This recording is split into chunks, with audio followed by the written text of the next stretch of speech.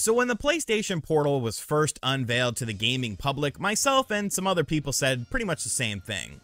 What's the point of this? It's not really solving a problem, because if the problem is wanting to play your PlayStation with remote play, you could already do that. You could use your cell phone, you could use a tablet, connect a controller to it, get something like the Backbone. It didn't seem to be solving a problem that existed, but Sony, I guess, wanted to do their own sort of thing, even though they back the Sony Backbone with their official endorsement. Now, I ended up picking up one of these, even though I was pretty harsh on it in my video, because I really wanted to see what it was all about. I'm someone who likes handheld games and handheld gaming. I own a bunch of handheld devices, the ROG Ally, the Steam Deck, a Switch, a couple Switches, you know, various retro gaming handhelds. I like handheld devices, and I like being able to play games while I'm watching TV. So I picked up a PlayStation Portal, and I want to talk about the good and the bad about it, because I think there are some really good things, but then there's some things that are a bit concerning.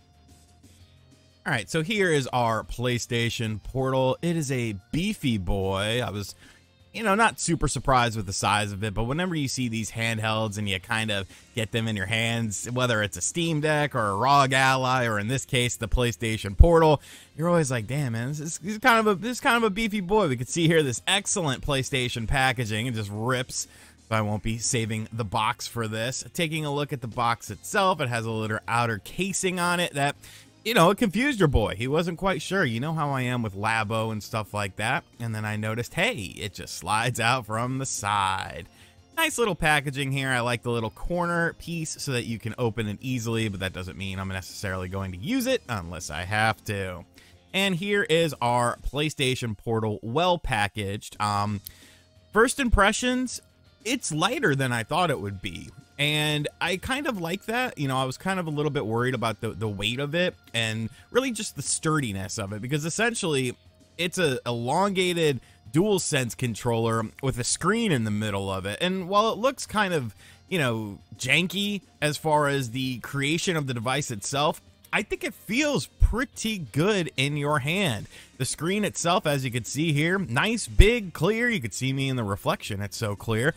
It's a nice screen. Like, it's definitely very nice. And just the overall design of it, while it doesn't look all that great, if it's ergonomically good, then that's all that really matters. We have our instructions here. At this point in time, I was like, hey, where's my charging cable? Because I know I'm going to need a charging cable. But then I looked, and it was on the opposite side of the packaging, and I was very grateful to see that. A little USB-C to USB-C connection. I can use it with a myriad of different things. As you can see, I open things up like a Neanderthal here. But, I'm interested in getting it open itself. But I definitely, think it's a solid system. Comparing it to Steam Deck size, very similar, but I will say it is a bit lighter than the Steam Deck. And I kind of like the button layout a bit more than the Steam Deck. Even though it's very similar, this does feel a bit more comfortable. It feels very sturdy. I don't feel like I'm going to, break it in half by playing it or anything like that. So that's a good thing. Taking a look at the Nintendo Switch, obviously a bit bigger than the Switch, but decent overall build quality. I was pleasantly surprised with that portion of this PlayStation Portal.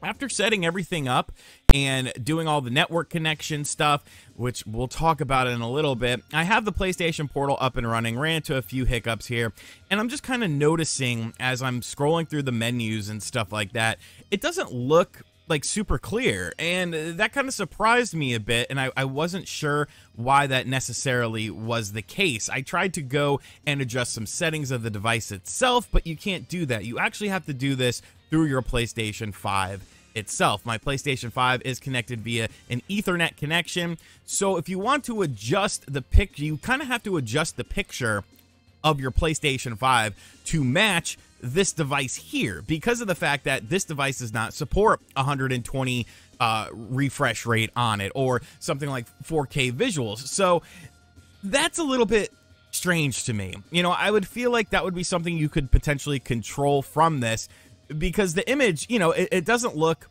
nearly as good as it probably should have. So I played around with it for a little bit and then came to the conclusion that, hey, I need to adjust these settings here and sort of, figure it out, because once you get into like an actual match here, like I'm showing in this game, it just was not working up to snuff. So after changing up the settings, the picture quality got a lot better, but then I started having issues with just the game's running itself. And I know that this device is supposed to run very smoothly. I've seen some of my friends have this run very smoothly, and I was just kind of racking my brain as to why, while I'm sitting right next to my internet connection, why this was not working. And then I kind of got into a rabbit hole trying to figure this out, and I came across some very interesting discoveries with this that we're going to talk about now. Alright, so essentially what happened is the PlayStation 5 Portal requires a 5 gigahertz internet connection. Now, obviously I have that, but I also have a 2.4 gigahertz. It's through my Optimum Wi-Fi router that I got from the ISP themselves. I haven't upgraded it or anything because I really haven't had a need to. But what ended up happening is Optimum Wi-Fi uses something called Smart Wi-Fi, which combines the 2.4 gigahertz and the 5 gigahertz signal into one signal. And for whatever reason, when I was setting up my PlayStation Portal and even went in after the fact trying to find my Wi-Fi router, it was only finding my Wi-Fi extender. And so I was connected to that, and then it just wouldn't find my router. I literally put up a Twitter post about it, very confused about it, and I ended up just being bored. I was sitting on the couch and I sat there and I refreshed the internet about 10 times, and on the 10th time my router popped up. So now I'm like, what? So it does work? Like, I don't have any sort of rhyme or reason for it, but I did finally get it connected to my Wi-Fi router and the system itself using the standard connection, and these are the results I got. Alright, so now we're playing some more AEW Fight Forever, and as you can see, everything is looking and playing as it should. This screen, honestly, is quite gorgeous. I'm not quite sure how well the camera will pick up just the clarity of it, but it is an absolutely fantastic looking screen here, and this game is running exactly how it should. I'm not noticing any major input lag or any gameplay hiccups or anything. It honestly feels exactly like as if I was playing it on my PlayStation 5 on my TV. So obviously there was an issue with the router situation. I don't really know kind of why that was and how it automatically fixed. I am a little bit worried that it might mess up again, you know, and maybe my internet connection will lose itself. But now that it's at least saved onto there, you know, I shouldn't run into any major issues. So now this is running picture perfect, exactly how it should, looking great, playing great. So now I'm feeling a bit more positive about this PlayStation Portal. Next up, we'll take a look at Tekken 2, which I also have downloaded on my PlayStation 5, the classic PlayStation 2 game. And once again, you know, everything is looking good, it's playing good, it feels very smooth. I will say I was a little bit confused on how you have to use the touchpad in order to press start to get into the menu of this game, and I was having a little bit of trouble here. But there's the little buttons that you have that are like the pseudo fake buttons on the sides of the screen that you saw. I just tapped it there to skip past the replay, but other than that, you know, everything felt really well done and everything looked fantastic. This screen just really has vibrant colors on it and everything looks really good, and it's playing, you know, exactly how Tekken 2 should play. So now we're 2 for 2. I'm feeling pretty confident. Then we got a little bit of a hiccup here. We're playing Wreckfest for PlayStation 5. I wanted to stream it, but you can't do any streaming on this from your PlayStation Plus account. That's a really nice feature. We'll talk about some of the downsides of this in just a moment. Everything seemed to be running well, and then all of a sudden, like, I hit some hiccups with this, and it was definitely very noticeable. It got a little bit slowed down here, and you could see, like, extremely choppy. And once again, I'm not 100% sure why, because I'm sitting in the exact same place recording all of this footage. So there's no change in my environment or anything like that. So I was a bit perplexed by this. I didn't know if this was just a one-time thing or something like that. So I kept playing some more games, checking out some more stuff. About an hour or so later, I didn't really run into any issues or anything like that like I experienced with Wreckfest. I booted up God of War Ragnarok, just a random save that I had because, I don't know, people might still cry about spoilers here. And this ran absolutely perfect. And once again, this is definitely a looker of a game here, and it looks absolutely fantastic on the screen. You can notice that the DualSense sides are lighting up like they should. There is haptic feedback on this as well. And once again, I'm sitting in the same position at my kitchen table. So I'm not quite sure like what exactly happened with Wreckfest on this, because the environment was the exact same. It was just like, for whatever reason, that one game I experienced some hiccups in. I checked out some more PlayStation 2 stuff off camera, checked out some PlayStation 4 games that I had downloaded on my PlayStation 5 as well. Everything seemed to be working exactly how it should. It was just, I did notice that with Wreckfest, but this is a gorgeous looking game with a gorgeous screen. So now I kind of want to talk about, now that I've actually experienced the device working at its peak, I want to talk about the positives of it and some of the drawbacks of it, so we could kind of figure out whether this is a device that you should pick up or not. So when the PlayStation Portal actually works and I got everything set up properly, I actually like it. Like, I really like the screen that this device has. I think it's very vibrant, very crisp, and the colors really pop on it as well. I think the battery life is pretty damn good on this too, and I like the way it just feels in my hands. I'm not the biggest fan of the DualSense controller, but this feels a little bit slimmer than a standard DualSense controller, but it still has all of the features such as the haptic feedback and stuff like that, which I like. It feels very comfortable in my hands. It doesn't feel like it's flimsy or going to break or anything like that. So once everything was set up and working properly, I definitely was enjoying my time with the PlayStation Portal. However, it is a little bit concerning that it could not find my router for literally like an hour. It could not find it, and then it just randomly found it. Now, I do have it saved onto my device now, but I have to wonder if other people are going to run into that issue too. The whole fact that you have to adjust how your PlayStation 5 is actually set up for visual output onto your television in order for it to change what it's doing on the Portal, because the Portal isn't capable of things like 120 refresh rate.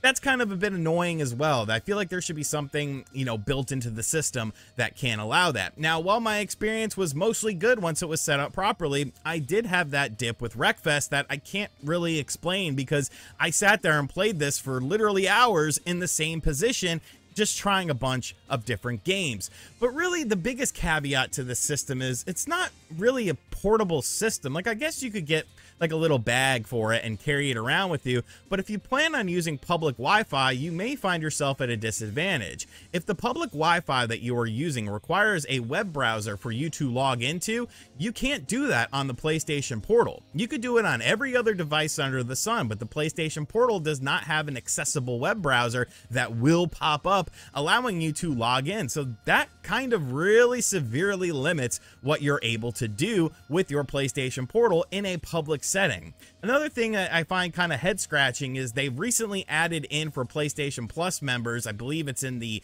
you know, premium tier or whatever, that you can stream games from your PlayStation 5 without having to download them. But the device itself, the PlayStation Portal, doesn't allow that. So a key feature that was added into PlayStation Plus Premium is not available on your PlayStation Portal. Just seems like a bit of an oversight.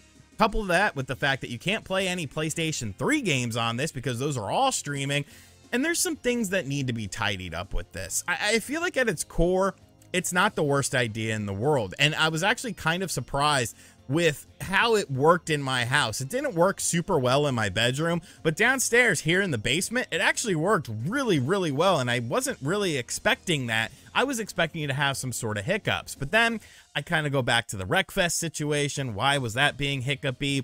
Like, I don't know. It's still not as good as a native experience, but as kind of a sidekick, I don't really hate it. You know, I have a Backbone that I'll be checking out on the channel as well. I'm actually doing a sponsor spot with them. I've never used the Backbone, but I kind of like just how small it is, and I want to sort of compare the experience to the PlayStation Portal as well. So that'll be something I'll be talking about in the future, but I don't hate the Portal. You know, I was frustrated with it. It was definitely kind of annoying having it just have all these issues once it's set up, but except for the blip with Wreckfest, I've actually had a pretty enjoyable experience with this, and I think it might actually potentially persuade where I buy games on it. Now that I have this and I can play these games in handheld mode with this device, like, I don't know, maybe I'll check out some more PlayStation 5 third-party offerings and maybe prioritize the PlayStation 5 version over the Xbox Series X version. I guess time will tell with that.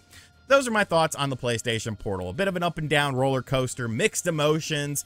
That's a song by a band called Alley with an I. They were a punk band. I saw them when I was like 16. I really liked them, and then they broke up. There's actually The song is on YouTube. Mixed Emotions. Alley with an I is the name of the band. Anyways, guys, thanks for watching this video. If you have any questions, feel free to leave them in the comment section.